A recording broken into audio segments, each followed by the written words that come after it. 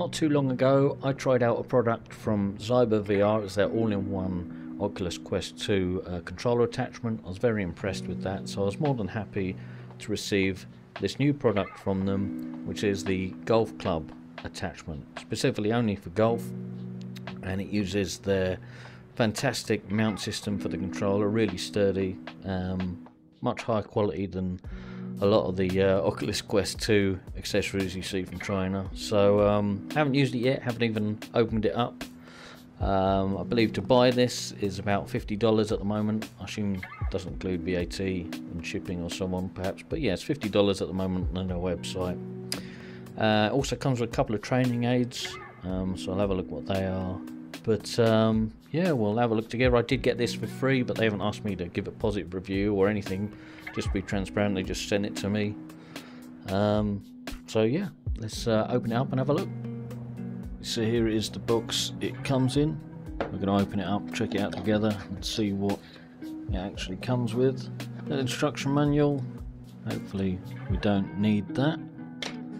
We'll see. The main piece obviously is the golf club handle. Now it is pretty much an actual golf club grip, which should really help with immersion and control, because obviously you can't do a lot with this one of these, but so yeah, we'll see how it gets on. Not sure how the collar thing there does. Right, let's take off this. In fact, I don't really want to use the knife against the rubber grip. Well, this could take a while, couldn't it?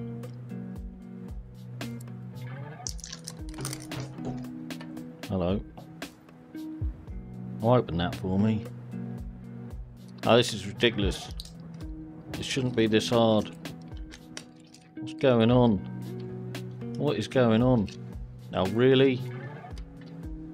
What is going on? I can't open it. I cannot open this. I don't want to dig the knife in. Oh, I'm going to have to dig the knife in. This is a farce. How? How'd you get this off? This time, it's just coming up in bits. This is a joke. This is stupid. This is stupid. Oh, for crying out loud. Nearly there. Come on. Oh, it's done. It's done. Whew. Right. Now let's check out the other bits and bobs we get. These two boxes.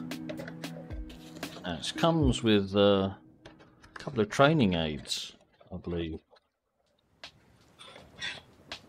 Get rid of that box. We got in here. The heck is that? Some sort of mount? I mean, what's that for? Is that for what? Just mounting on the wall or somewhere? I mean, if it is, that's pretty cool. If they thought about that, that's actually really awesome. I 3D printed a little thing to hold the long all-in-one jobby on. Okay, so yeah, it comes with this training aid here. Might be useful for me anyway. Any help I can get for goal. Two training aids, yeah, so this is the band that goes sort of over your biceps. I mean, these cost, you know, you're going to be paying just for these on their own usually. This is pretty cool, so $50 all in at the moment on their website. Guess that's not including VAT. So yeah, and then this one is to help with wrist cupping, I assume. So that goes there, and then you would do them up, and then so you can't bend your wrist backwards on the upswing and help stop the slice. Be worth trying out. Anyway, cool that they're included. But moving on, let's get them out of the way.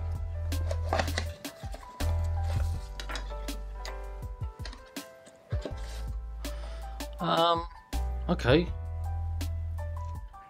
As I said, with the all-in-one, what was so awesome, I mean, it's actually high quality bit of kit, but these things are brilliant how these work.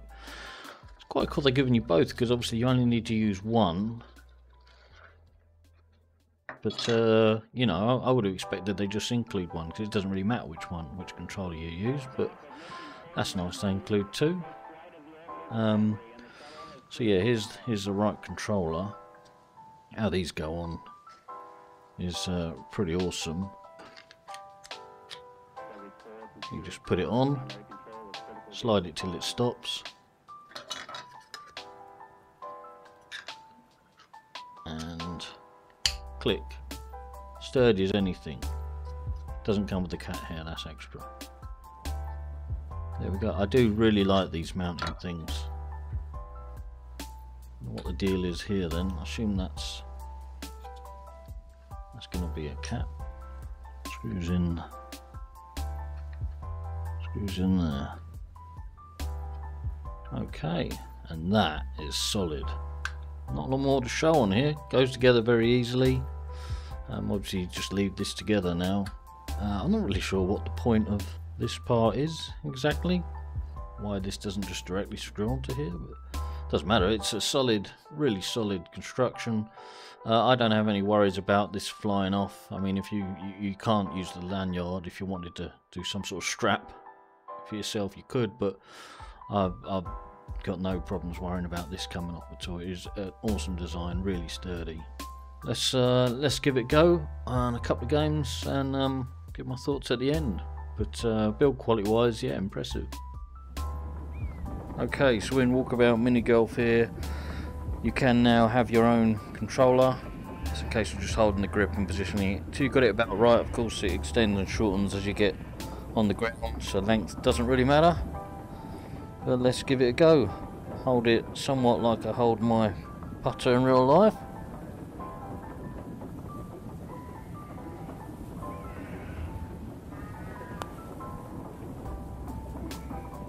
And obviously, you know, instantly, there's not much to say, is there? I mean, it's obviously going to be more realistic. The all-in-one, if you're not just going for golf, if you're going for other games, the all-in-one does a good job for this.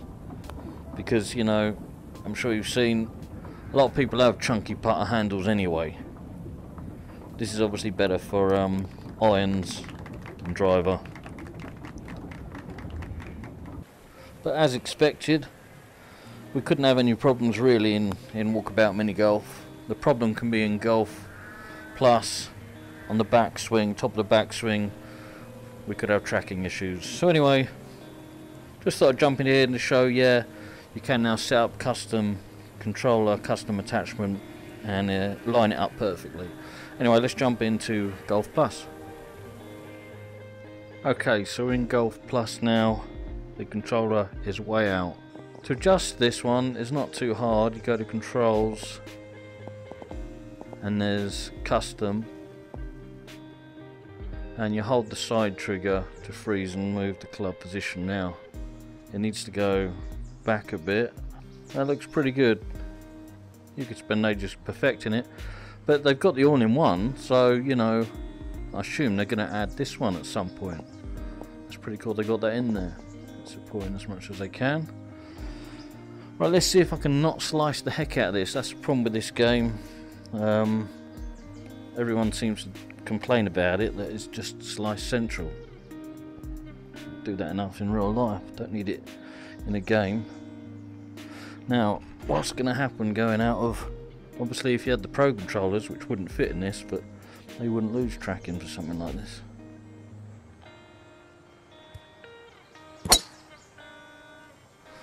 Big old slice, but that's not far off what I do in real life.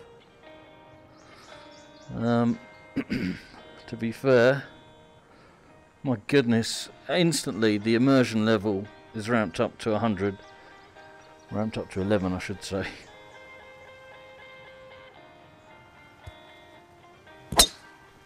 Oh, that's much better.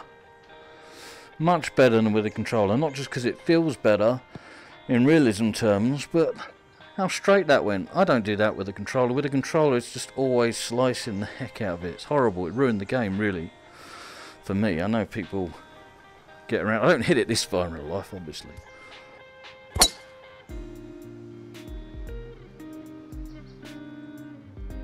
Yeah, nice. Okay, awesome. Let's try. And the good thing, obviously, as I said before, with the other one, you slide it down and you're there.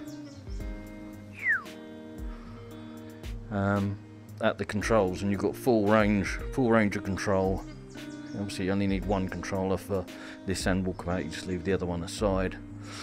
Let's try a different club. Let's try like a 7-iron.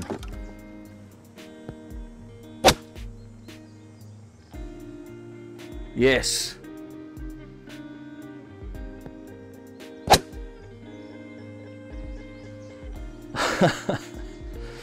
Yeah. This is awesome. This is pretty darn awesome. So, yeah, that's it really. A look at the ZyberVR Golf attachment. What can I say? I've got the 3D printed one that can go on a club, but that's okay. You've got to have a 3D printer. You've got to have a club that you're willing to chop up and stick it on.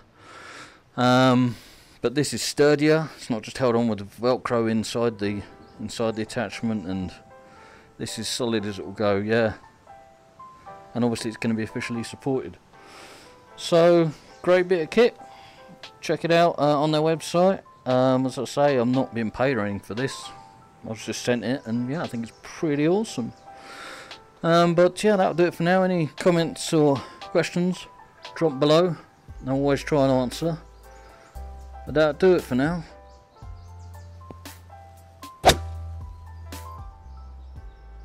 Cheers.